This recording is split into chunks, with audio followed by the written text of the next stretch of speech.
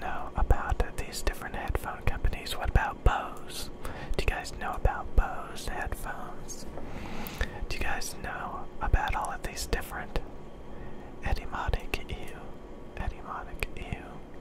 Okay. So we have a big list of these different headphones, and we can look at their measurements, and we're going to discuss their tonality. So let's look at my headphones. Let's go to biodynamic. So A, B biodynamic DT990. Okay, so these are the headphones that I have, the biodynamic DT990 with fresh ear pads and worn ear pads. This means this is how the headphone is measured when they're brand new. This is how the headphone is measured after you used them for a while and the ear pads have worn in. So let's look at the fresh ear pads for the DT990s. Okay, it's loading. Okay. So, this is what my headphone sounds like with fresh ear pads. This frequency response is what my headphone sounds like when it's brand new. When it's brand new, this is what the DT990s sound like with fresh, super fresh ear pads. We can see if we trace over it, it's exceptionally smooth. It's exceptionally smooth. Okay, but once we get into these higher frequencies, we can see it's exceptionally jagged. It's very jagged and piercing and harsh in the treble. It's very jagged and piercing and harsh in the treble. That's very bad, very bad. People will complain about this. Okay. Now let's look at the worn ear pads. The worn ear pads. Okay. Loading. Okay. So this is what my headphone sounds like with worn ear pads. Worn ear pads. Worn ear pads. Okay. So let's bring up fresh and then worn ear pads. Okay. Let's trace over the worn ear pads. Okay, we're tracing. Okay, so now we're getting into these higher frequencies. And when we trace over it, we can see it's a hell of a lot smoother. It's a hell of a lot smoother. Over here. Okay, do you see that? The treble has smoothed out. It's no longer jagged. Look at the difference. Can you see the difference? Can you see the difference? Look over here. Look over here. Look over here.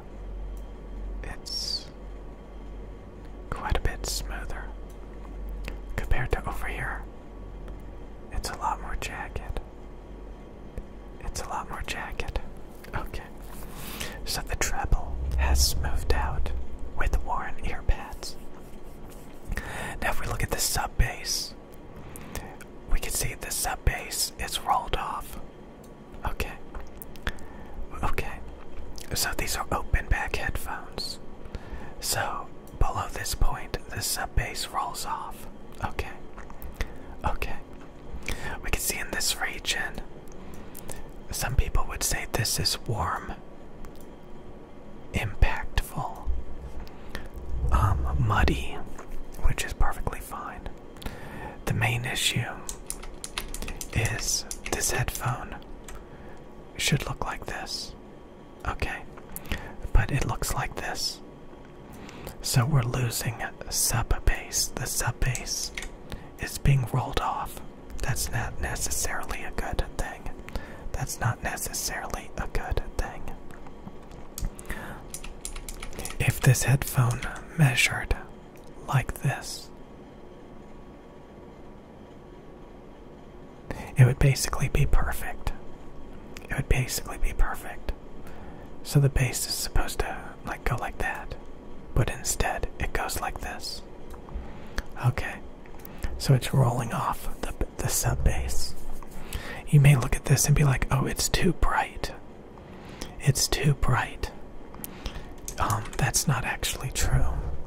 That's not actually true. That's not actually true. If we look at diffuse field target for the DT990's diffuse field.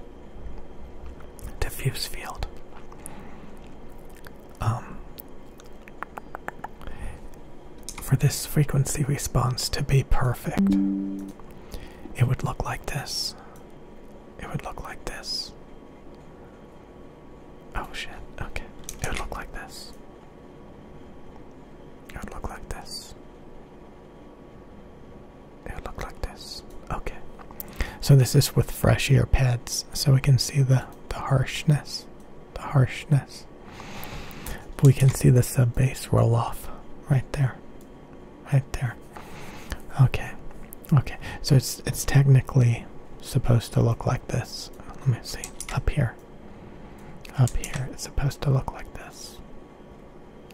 It's supposed to look like this. Okay.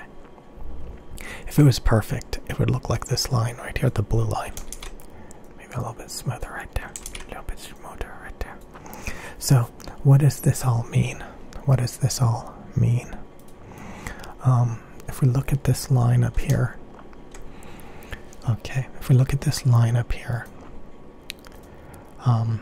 if we draw a black line right here, draw a black line right here, okay, this basically means that it has a warm, boomy bass boost. This means it has a wide sound stage. And this means it's very bright, open, and clear. So this is V-shaped. This is a V-shaped headphone. It's V-shaped. Like, for example, it's V-shaped. This is the definition of V-shaped, fun, exciting, dynamic, V-shaped.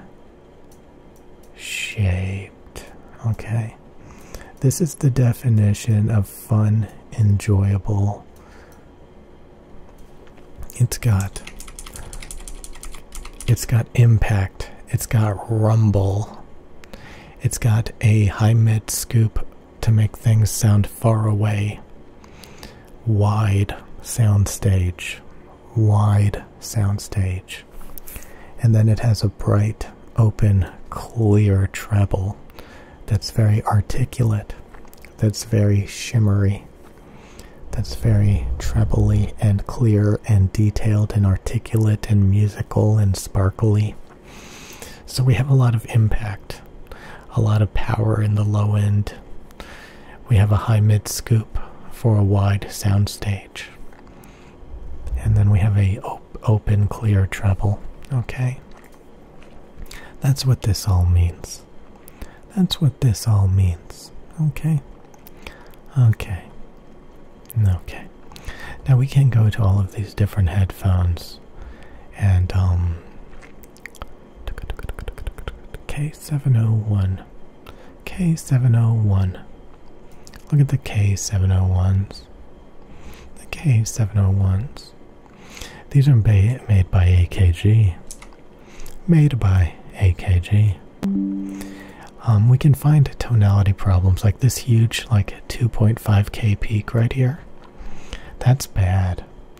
That's really bad. Okay. Okay, that's really bad. So if we look at my headphones. See if we look at my headphones. And then we trace over these headphones by AKG. And we smooth it out. So let's say, again, we smooth it out. Let's smooth it out. Let's smooth it out. Smooth it out. Smooth it out. We're just going to smooth it out. Okay. So that's kind of like smoothing it out. Let me smooth it out a little bit more. Let me go back. So this, like, look. This is what you do to just about any headphone. You kind of like smooth it out like that. And we can see this weird peak, this weird cut, this weird peak, this weird cut. So we have a lot of tonality problems here. When we look at my headphones, the DT990s, we can see that it's a lot smoother there. Do you see that? While this one is very lumpy. This denotes deterioration. This denotes coloration problems. Okay, so let's just trace over it for reals. Let's trace over it for reals. For realsies. For realsies. For realsies. Okay, that's good enough. We look at this region. It's very lumpy. It's very lumpy. We look at this region. It's very smooth and transparent. Do you see the tonality differences? Yes. Yes, this denotes deterioration and coloration problems on the AKG K701s. One thing we can do is we can actually look at the what's the difference between this K701s and the K702s? We can pull up both measurements for the K701s and the K702s. And when we switch back and forth,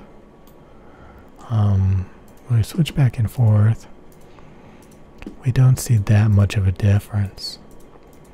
So they have the same tonality overall. Yeah, they have about the same tonality, except what I'm noticing here on the K701s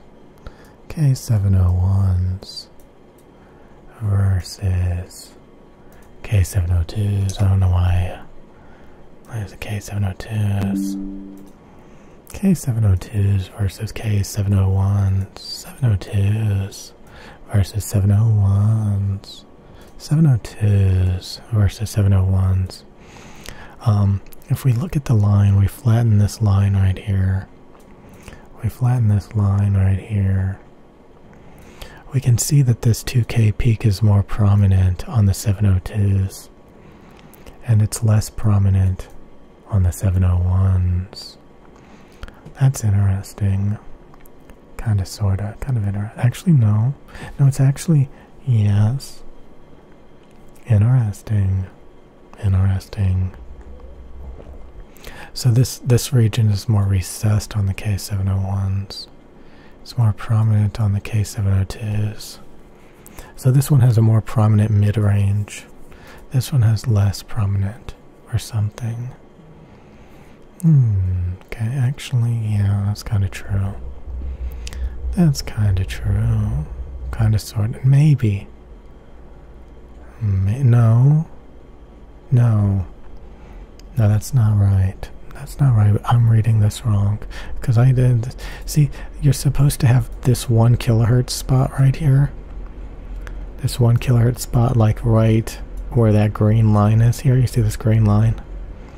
You want right here for it to line up.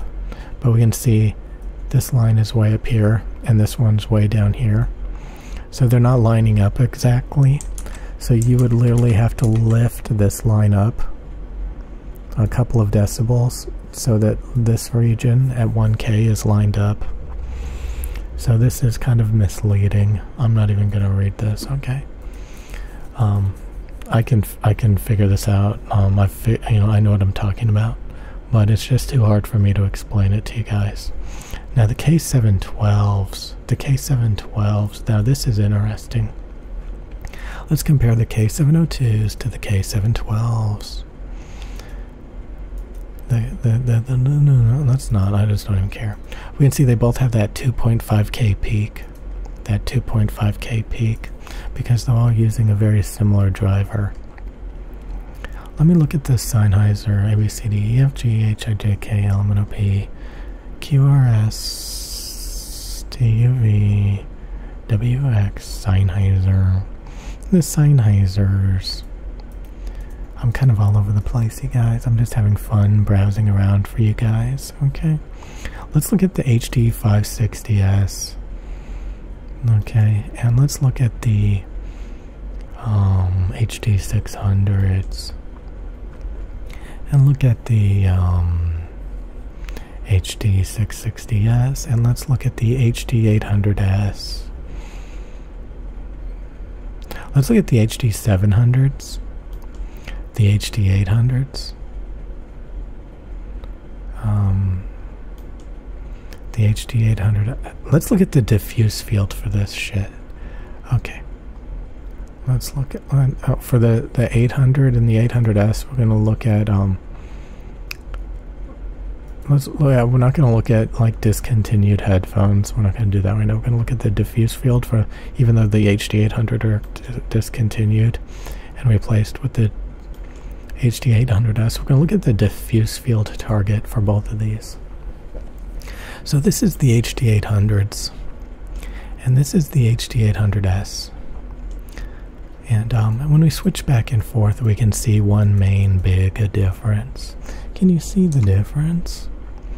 Let me ask you. Can you see the difference? 800S, 800S. Can you see the difference between the 800S and the 800? There's a slight difference. Can you see it? Can you see it? The HD 800S was made mainly to get rid of the 6 kilohertz peak. Do you see this? 6 kilohertz peak right here. Do you notice how it's reduced right here? Do you see how this one has a much sharper 6 kilohertz peak, and this one has a little bit reduced 6 kilohertz peak? Let me show you. Let's smooth this out. Let's smooth it out. Okay. I kind of drew that a little half-assed, but whatever. I'm using a mouse. So this is what it would sound like if it didn't have any tonality problems. We can see this huge 6K peak, this huge 9K cut, this 8K peak, and this huge 9K cut. So both of these headphones have this tonality problem at 6 and 9K.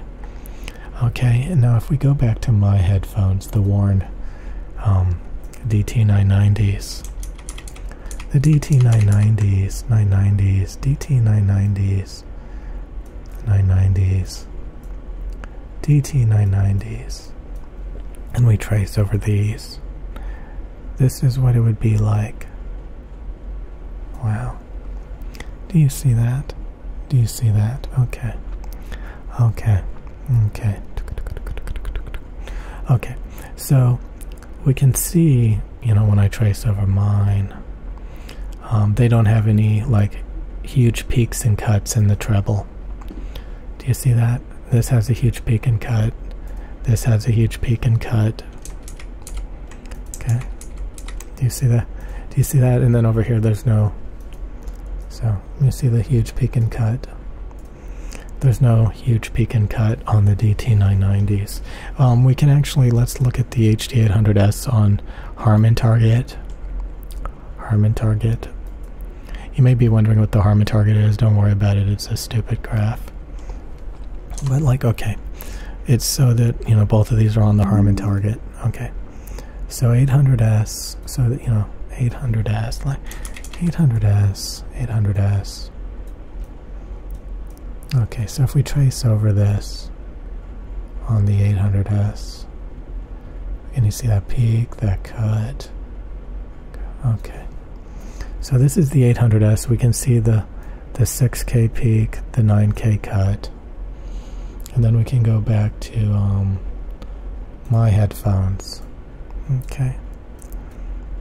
So, do you see that they, have very similar frequencies in this region?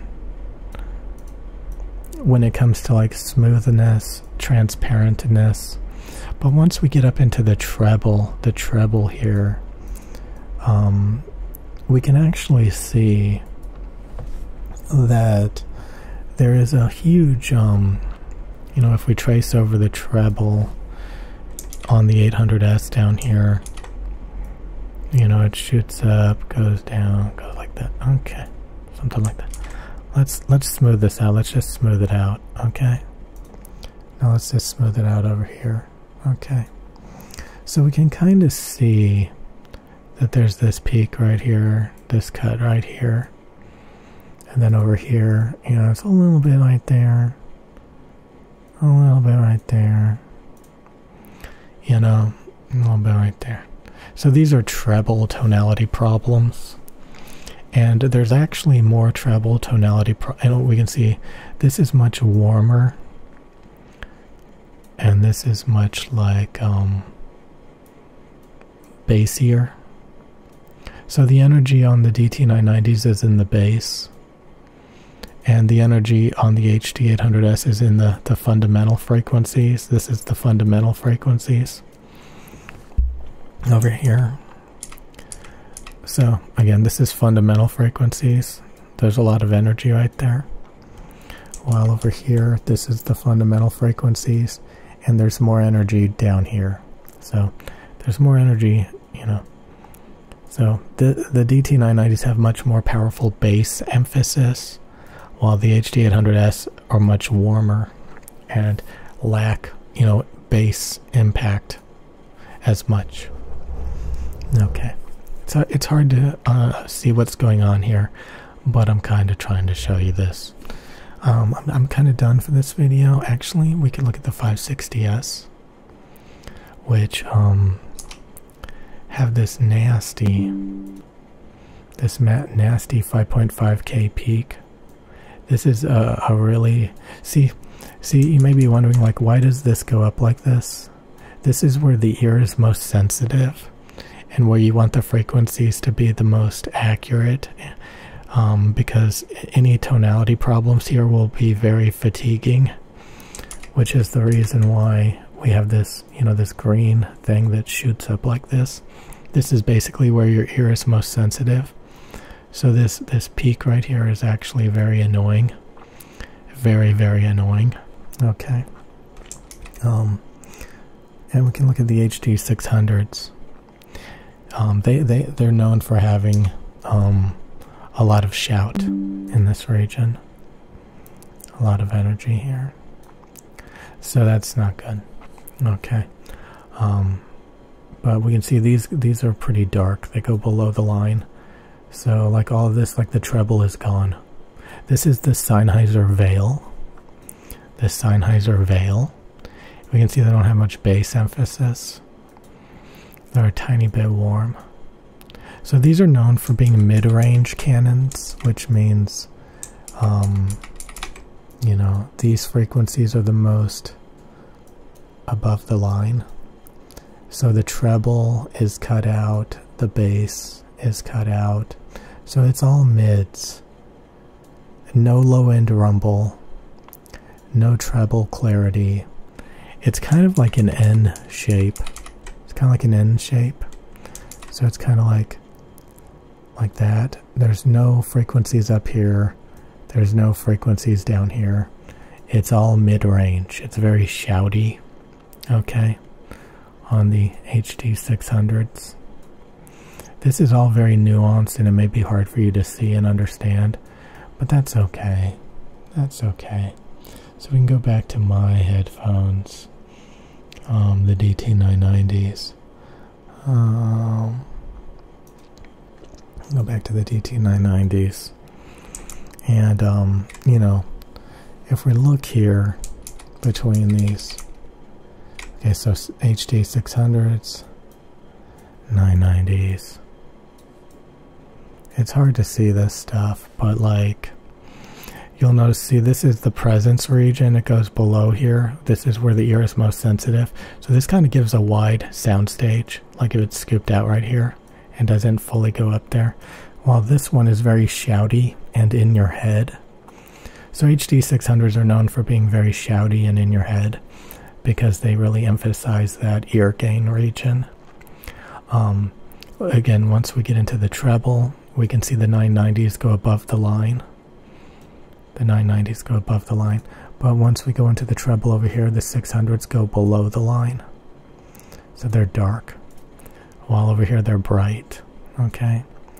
When we look at the bass, we can see that there's a lot more bass on the 990s, a lot more bass emphasis.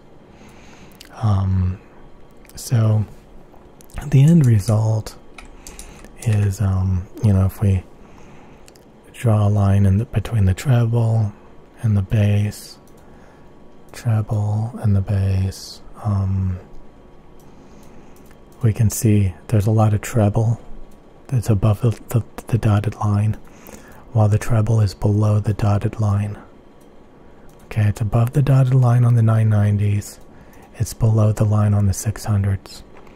Below like 200 hertz, we can see there's more bass. It looks similar, but it's actually, we can see it down here. Okay, we can mainly see it down here. That there's a much more dramatic roll-off on the 600s. See, it's a lot less dramatic here on the 990s. So the 600s have a lot less bass, like this big gap. That's no bass. This is lacking a little bit of sub bass. Okay, and we can see there's a lot more energy right here, while there's a lot less energy right here. So there's just a lot more impact and rumble on the DT990s. But anyway, so I hope this kind of shows you some things. We can look at the 660S. This has a huge 5.5K peak. A huge 5.5K peak. So the HD600S, I mean the HD660S here, these have a huge 5.5K peak right there, which is very fatiguing. We can see they don't have any treble. Like all the treble information is completely gone. And they lack a fair amount of bass. So these are all kind of focused in this region. So they actually have like a scoop here in the ear gain. So the ear gain is like, you know, they have a lot of energy right here.